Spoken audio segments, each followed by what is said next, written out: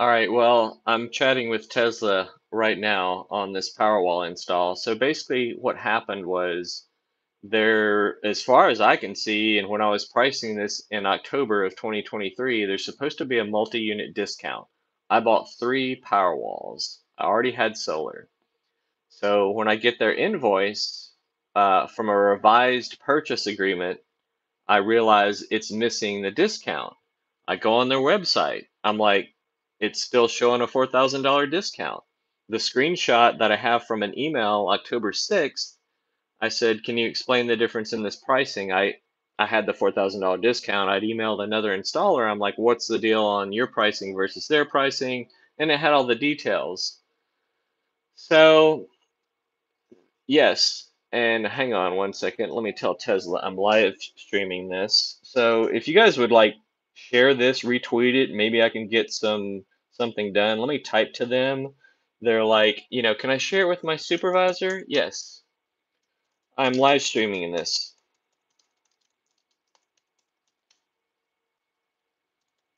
I tell them they're live streaming. So maybe if we put some pressure on Tesla, I think I'm in the right here, live streaming.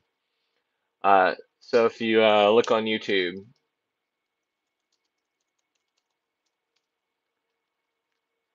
So anyway, so here's what happened. So as far as I can see, there was a discount then because I was emailing another person on October 6th. My original invoice from Tesla was October 1st.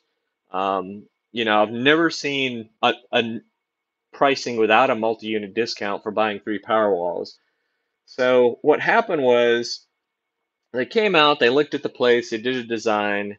Then I get this design from Tesla, and they're like, "Well, we're gonna have to trench, 10 feet out and put a slab there and put your power walls on that." I'm like, "Whoa, whoa, whoa!" The installer didn't say anything about this. This additional $4,000 they wanted to do it.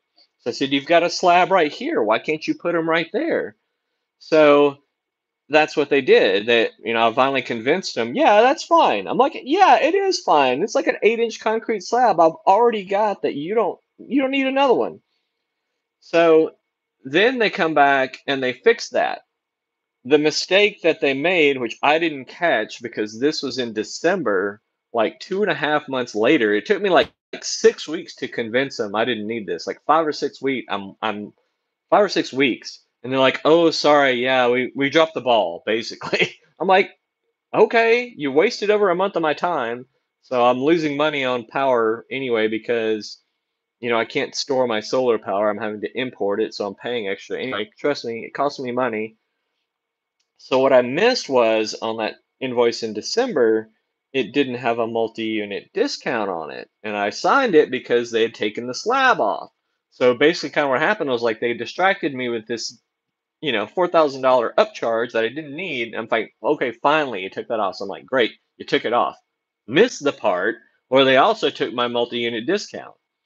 And I have an email from the other connected solar person. It's a company because I'm like, trying to look at Tesla's pricing versus theirs. I said October 6th. Here's the date. This is what your price. This is what your website shows in this screenshot.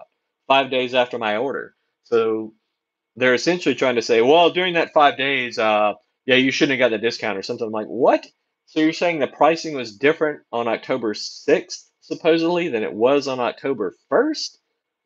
But now it's also still a multi-unit discount? I'm like, so there was a narrow window in there somewhere where I shouldn't have gotten it?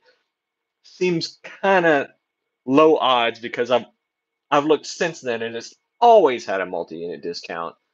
And again, they try and tell me, oh, because you didn't get solar, you don't get that. I'm like, that's not what your website is showing me because I told it I already had solar and it's still showing a multi-unit discount. So now they're like, oh, well, let me send this up to my supervisor. I'm like, yeah, I kind of think you should because this doesn't sound right to me. It's like almost like a bait and switch or something. Like, should I have to watch every single little detail?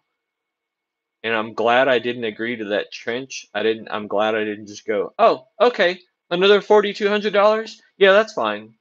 I used my brain and said, no, you don't need to do that. And then finally, after they agree, like, yeah, we don't need to do that. So Tesla, If you're thinking of Tesla Powerwalls, watch out. Screen Just keep a file folder full of like screenshots because this whole thing from one end to another has been not a great experience. Like I'm pretty happy with the equipment and everything how it's working as it stands, but they've tried to charge me money and then they had this contract that they revised but distracted me and now they're trying to get that same $4,000 basically back.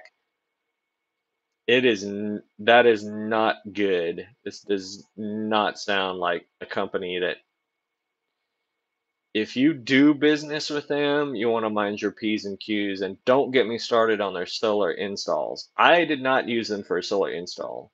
I have an Enphase system with Enphase microinverters that was installed by a third party company that Tesla had nothing to do with.